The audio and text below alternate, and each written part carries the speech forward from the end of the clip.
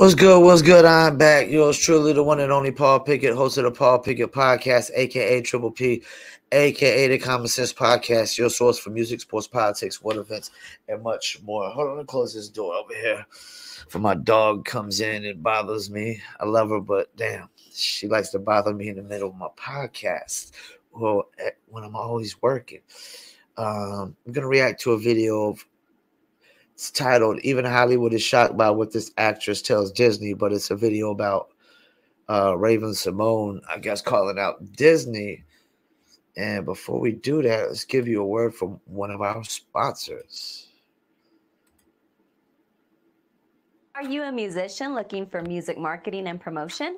Then look no further than Promo Palace LLC, your one-stop shop for all music promotion services.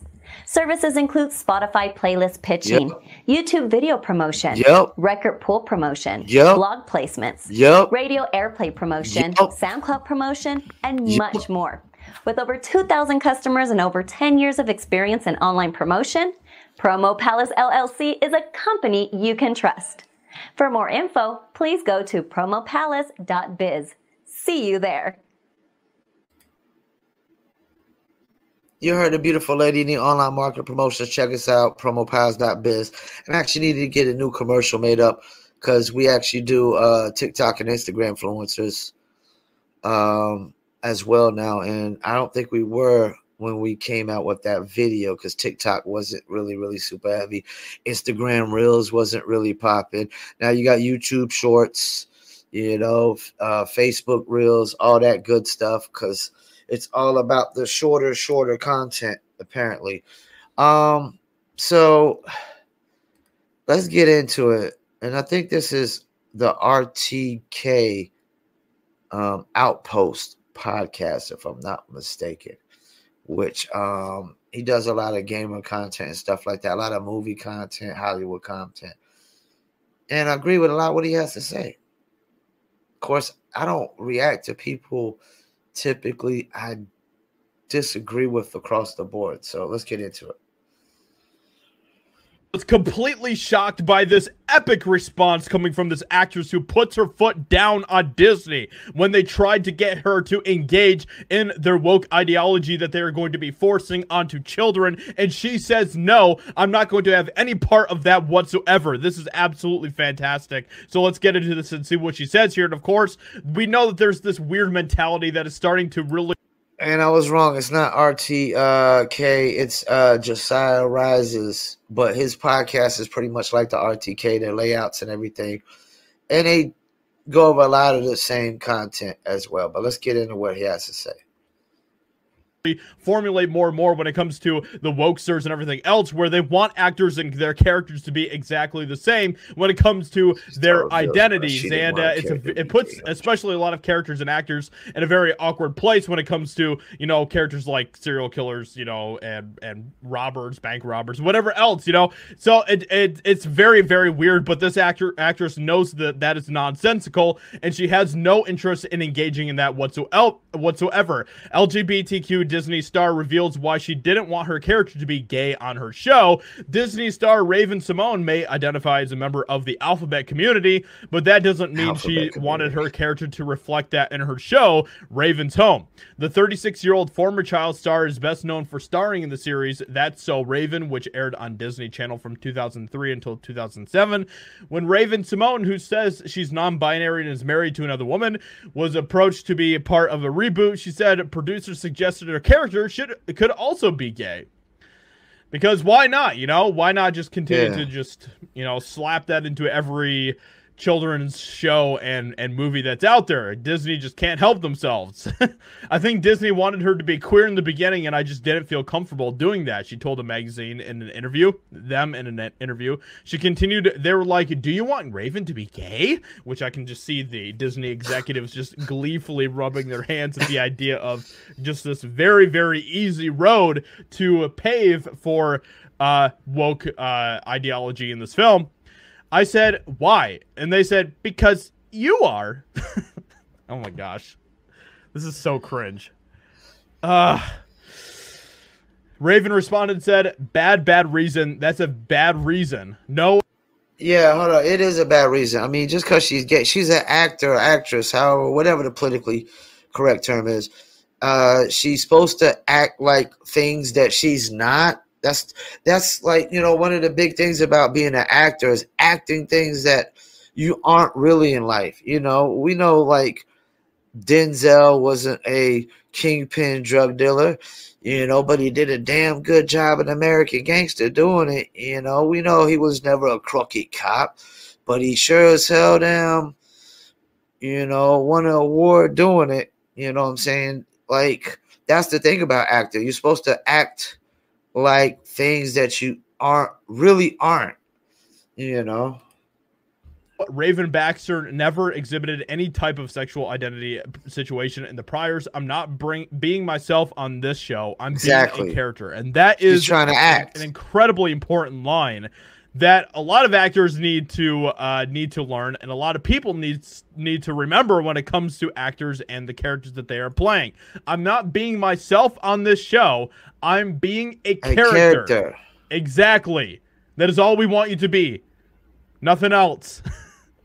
Rayven's home follows the titular character as she raises her 2 children following a divorce. Symone shuts down any notion of a romantic relationship between Rayven and her best friend Chelsea, who helps with the kids and live in the same house. Rayven Baxter's not gay.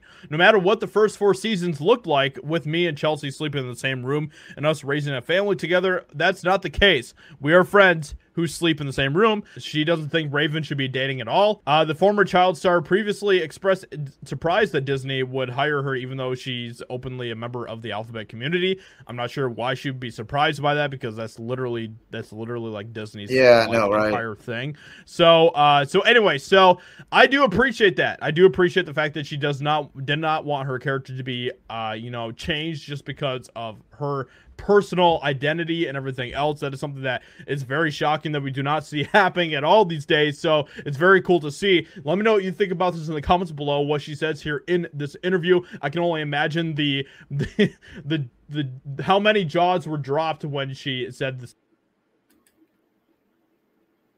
All right, so she's gay and non-binary, and she's saying, hey, you ain't got to push an agenda. You know what I'm saying? I'm an actor, actress. I'm playing a character. I'm not acting out myself. Anybody can act themselves in a damn movie. That doesn't take no damn skill. I mean, damn, if we're acting ourselves in a movie, shit, I need a role. Give me a movie role because I can act myself. Nobody can act me better than me. Get the fuck out of here. Yeah, she says she's non-binary and gay. She doesn't want to push the agenda, but everybody else, that's the thing. These people in Hollywood want to try to push the agenda for her. And as far as the non-binary thing goes, she's confused on that because there's only binary, male and female. Non-binary is made up, imaginary, make-believe, fairy tale, bullshit. It's complete horseshit. You know, it's you living in your little fucking fairy tale bubble so you can feel good. But I mean, I agree with her. Like, you know, she's acting a character. Why does her character?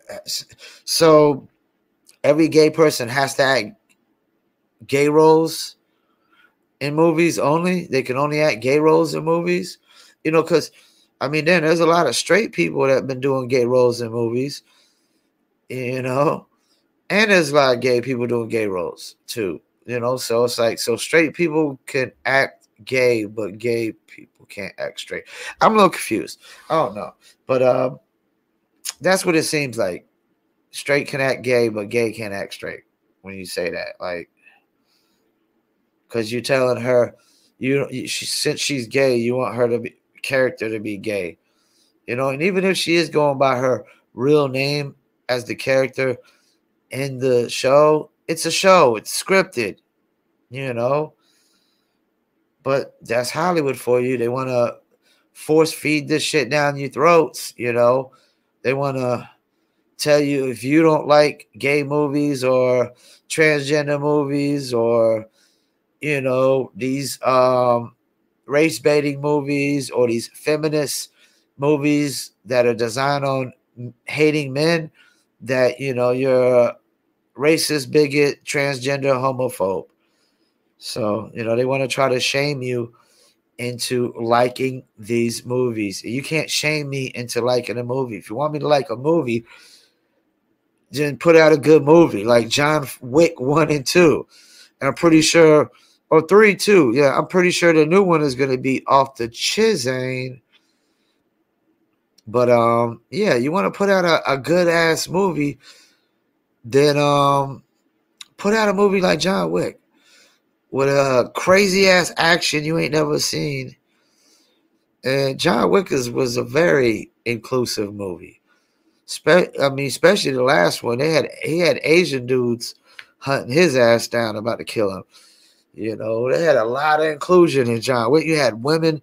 He was fighting women and sumo wrestlers and Asians and Russians and everybody. Black dudes, whatever. It didn't matter. Everybody was trying to kill John Wick. All right. Once again, thank you for tuning in, Paul Pickett Podcast, and I'm out.